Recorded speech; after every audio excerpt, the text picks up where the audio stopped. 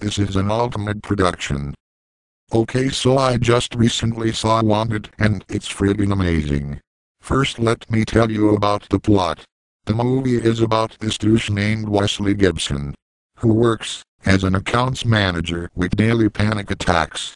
But during these so-called panic attacks, Wesley Gibson sees everything in slow motion. Through the course of the movie he learns how to control it. And he uses this so-called power to kick major butt. Now for the cast. The cast for this movie is pretty amazing. James McAvoy plays the main character. Morgan Freeman plays this guy named Sloan who in the beginning of the film was like the big boss for the whole organization.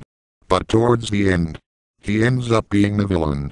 And the hottie Angelina Jolie plays the mentor for the main character. And hip-hop artist Common plays the gunsmith in the movie. Now this movie has a ton of CG. Personally I hate too much CG in a movie, but this movie pulls it off. All the special effects are amazing. From flipping cars to amazing sniper shots. This movie pulls off all the special effects perfectly. Overall I thought it was a great movie. Wanted isn't one of those must-watch movies, because it isn't really for everyone. But if you just want to see a great action flick, this movie is for you. That's why I, Master Chief, give it a 4 out of 5.